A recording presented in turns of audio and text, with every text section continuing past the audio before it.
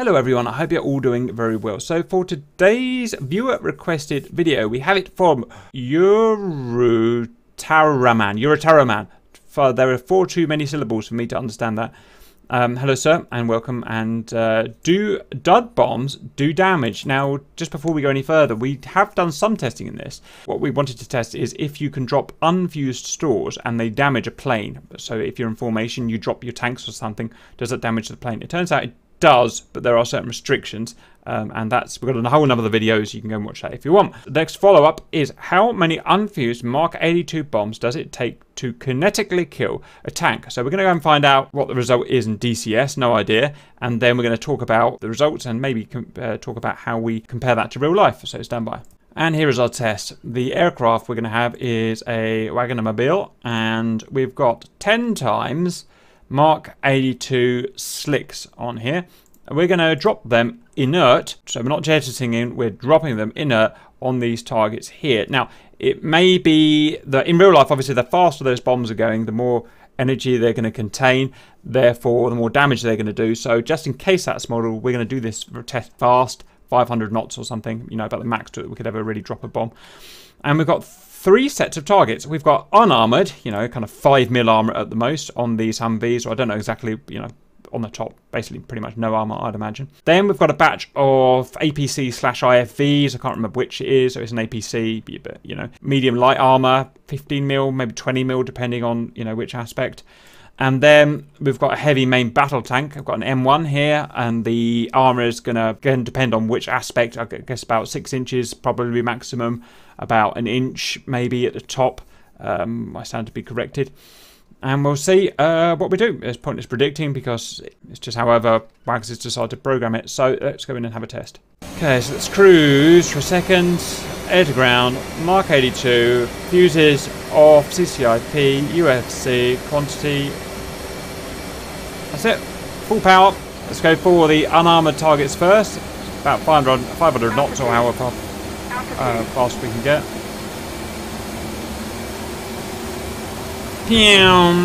550 knot bombs, that's a lot of KE in there. Woo! Boom! Okay. We have all of the Humvees dead, by the looks of things, and none of the APCs/IFVs dead, I don't think. No, nothing with any type of armor was damaged at all. And makes sense because the only thing that would have hit them, none of the bombs hit any of these guys. The only thing that would have hit them is the splash from these guys here, and that probably wouldn't have done any damage in real life or minimal. So next we're going to go and hit the APCs. Unfused, quantity 10, enter. Let's go again. We're going for the APCs. 530 knots.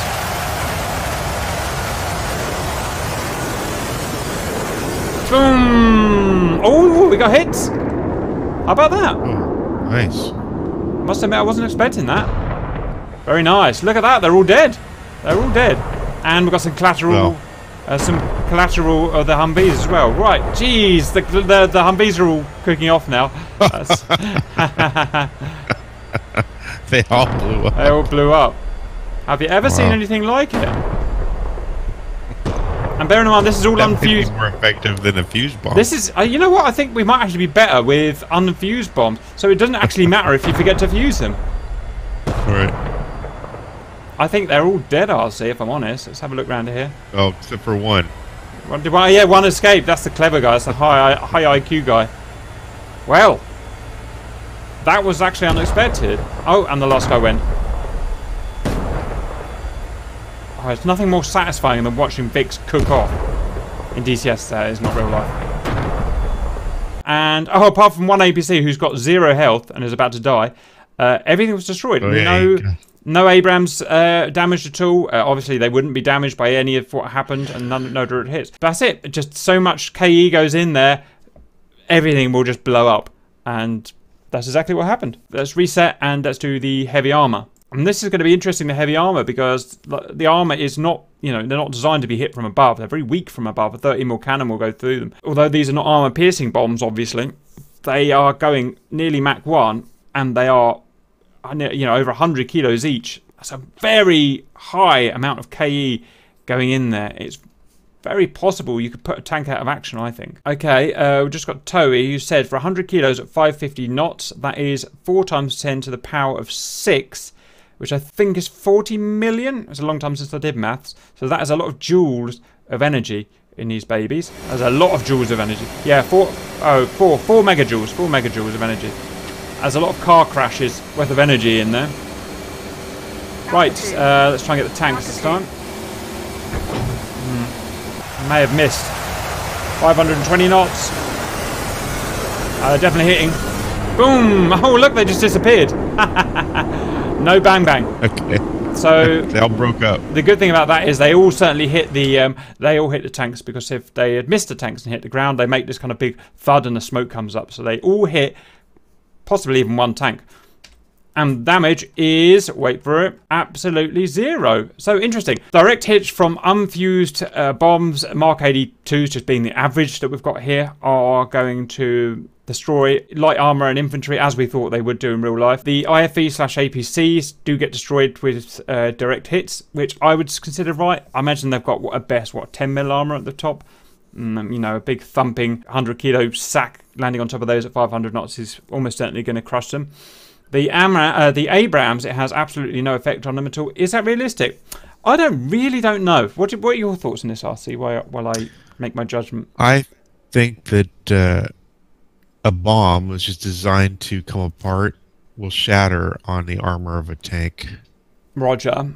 Okay, so he thinks... I don't think it'll go through. He doesn't think it'll go through. I don't think it will go through either, per se, but I think, realistically, when we're talking megajoules of energy, I think it may not go through, but it's just going to damage it so much that the concussion is just going to destroy everything inside. So it may not go through and kind of, you know, obliterate it like a, God, what are they called, Safi or whatever they're called round. But I think it would probably just, you know, hit it so hard, like a massive Thor's hammer just hitting it. I just think it would destroy it like that. Well, if you think of it this way, those tanks are designed to take tank rounds. Well, from the sides, remember, RC. From the sides. Right.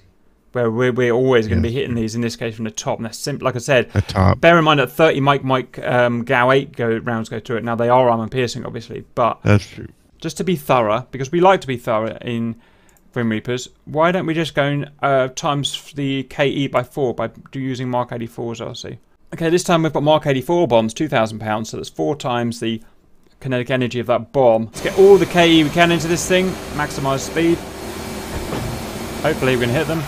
So we've got 520 knots of big mother hubbers. Wow, this plane is so accurate.